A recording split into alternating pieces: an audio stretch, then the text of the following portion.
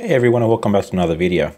Last week I talked about the leaked 3Dmark 11 benchmarks regarding the RX 480 and how it compares to the existing R9 390.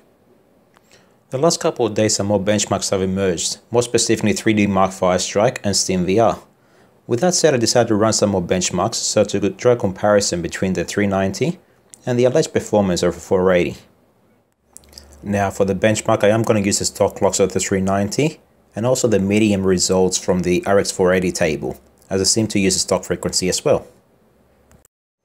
Now from the results we can see that the 390 seems to outperform the 480 by a decent margin in all three presets.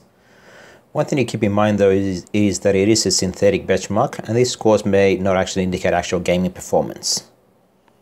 Some other factors to consider are that perhaps the current drivers aren't taking full advantage of the 480's capabilities, and also the cards are running at stock speeds.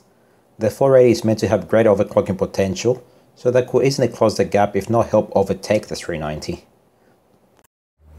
Now moving into the SteamVR test, we see an interesting result. The 390 scores a 7.5 at stock clocks, whereas the 480 only gets a 6.3. What is interesting to me is that the SteamVR result for the 480 was provided by AMD themselves. AMD has emphasized that the 480 is meant to be a virtual reality card, yet it seems to score quite far behind the 390, a card that is the recommended minimum for virtual reality. Now, I do not consider the SteamVR test to be the most reliable benchmark out there by any means, but it is the only one that's readily available. It just really makes you think, did AMD or even the consumers overhype the RX 480? Is it really just a power feature of R9 390? Whatever the answer is, we'll be finding out soon enough as the NDA leaves on the 29th, so it's only a couple more days to go. I am really excited to learn the specifics, so hopefully AMD won't disappoint us.